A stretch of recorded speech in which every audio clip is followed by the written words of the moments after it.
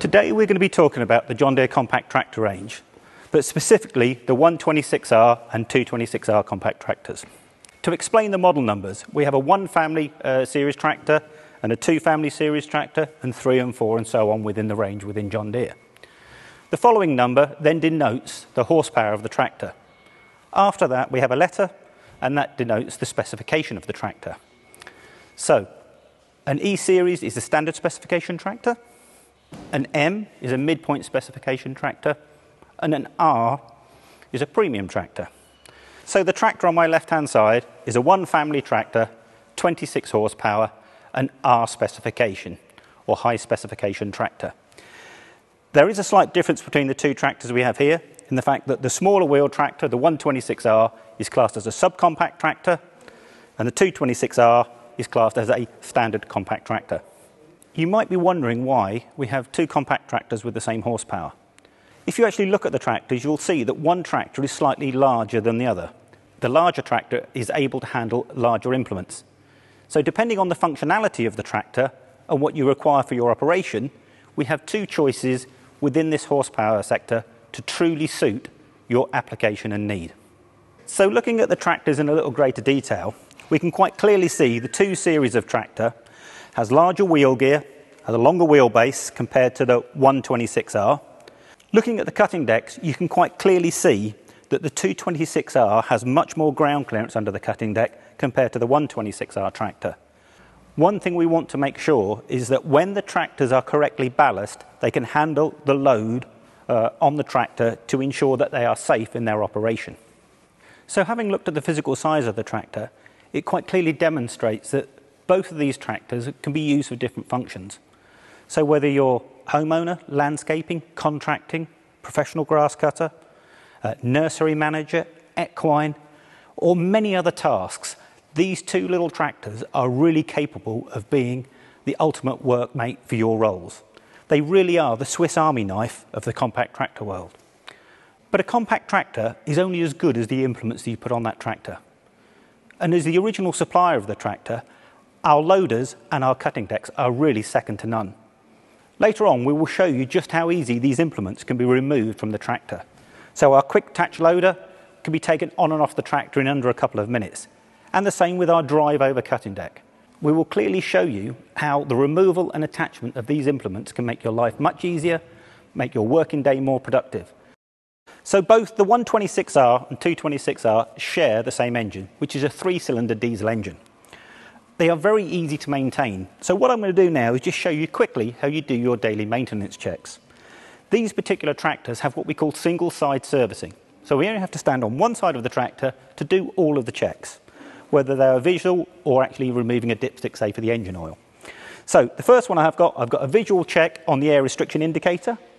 I can also visually check the coolant level.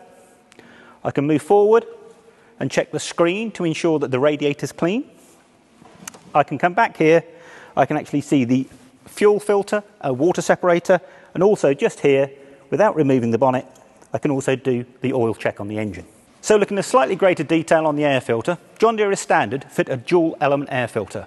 So in other words, should one air filter get blocked, we have a secondary air filter to ensure no debris or ingress into the engine, thus protecting a major component of this product.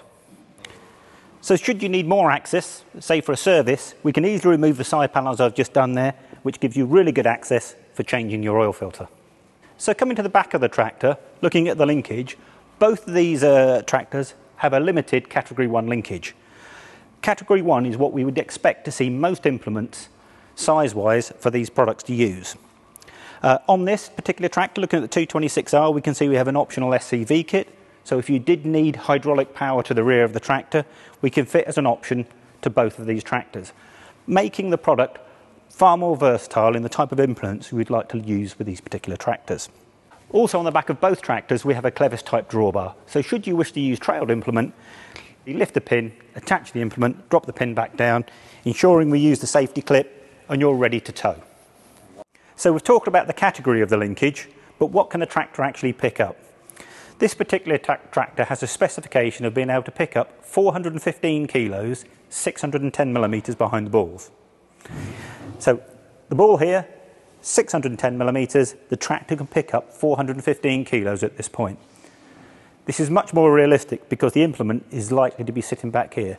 So it means you can actually match the correct implement to the tractor. So looking at the 126R, this particular tractor can pick up 344 kilos, again 610 millimetres behind the balls. So it means we are ideally suited to match the right implement to the right size of tractor. So from a safety aspect, both tractors are fitted as standard with rollover protection systems and seat belts. Whilst we don't want anybody to have an accident on the product, the safest place to be is with the seat belt on and the roll bar up. Should you have an application where you need to put the roll bar down, you need to do your own risk assessment to ensure that it is safe to do so. So let's take a closer look at these compact tractor operator stations. Here on the 126R, for comfort, we have a handrail on the right hand side, as well as a tool storage area, cup holder. We have a fully adjustable steering column for comfort.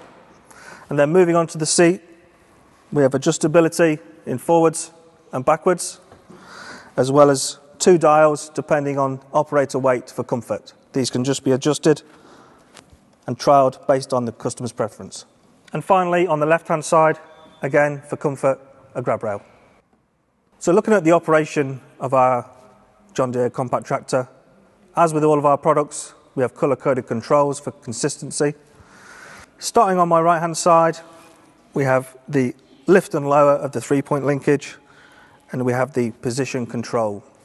This enables us to lock the height desired for the 3-point linkage and return it again and again when using an implement. Next, we have our joystick, which controls the movement of our loader as well as our selective control valve. This is lockable for safety during transport. And then next to this, we have the park brake. And below the handbrake, we have the 4-wheel drive engagement lever. In the centre, we have an adjustable rate of drop. This means that if you have a heavier implement and you want it to be lowered slower, simply adjust the dial. For tractor movement, we have twin touch pedals because of our hydrostatic transmission. 1 pedal for forwards, 1 pedal for backwards. We also have a mechanical cruise control engaged on this lever here. Looking at the right hand side of the console, obviously we have our ignition, and then the colour-coded controls follow the John Deere styling. Hand throttle. We also have yellow switch, which is our PTO engagement, and then we move on to our lighting, starting with our hazard warning lights. Onto the left, we have our indicators. Then we have our horn. And then we have 2 light switches. One for road lighting, the other for our work lights. And finally, we have our deck raise and lower. So let's move on to the left-hand side of the operator station. Firstly, by my foot here, we have a brake. We also have our diff lock.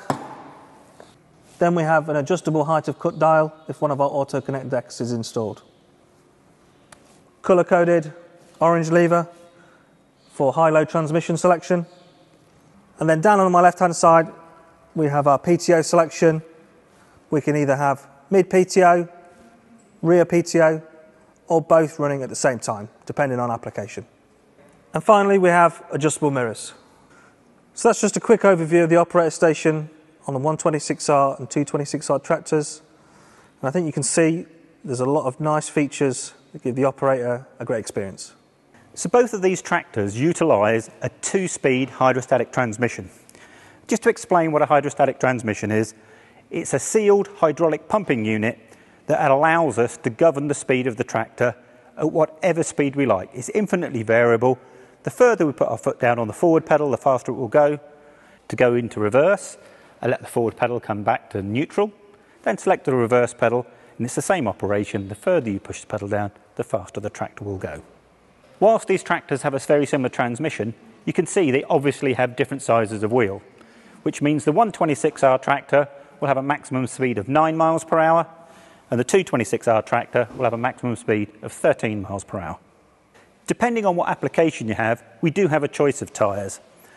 Both tractors you see sit here with turf tyres on, but we do have the option of fitting an industrial tyre for heavier use or maybe for hard surface operation, or in the aftermarket there are plenty of different tyre options to suit your needs.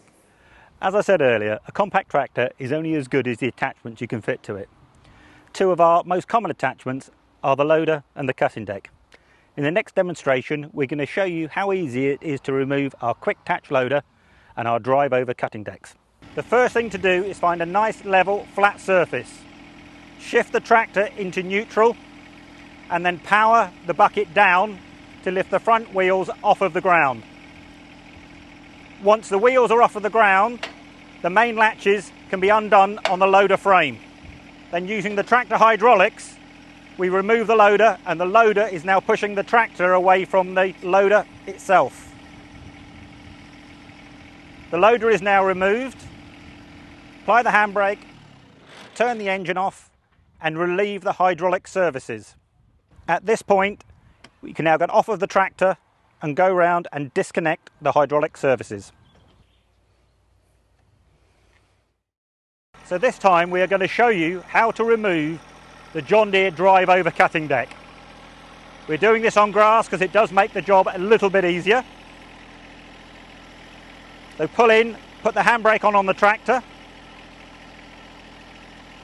We then need to lower the jockey wheels. Lowering the jockey wheels enables all of the weight of the cutting deck to be on the ground. We then lift the dial for the height of cut into the lowest position, allowing the cutting deck to go completely on the ground. And now we'll get off of the tractor and release the latching mechanism on the underside. We will then ensure that four-wheel drive is engaged. And now we can reverse back over the cutting deck.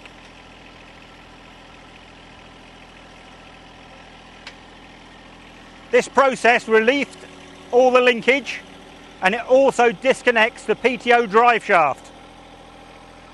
As you can see, there are no mechanical operations required to take the cutting deck off of the tractor. So we've introduced the 126R and the 226R compact tractors. Should you need more information, please go to one of our professional dealers who would be more than happy to assist in helping you get the right product for what you need. You can also visit johndeere.co.uk should you require more specific information about these products.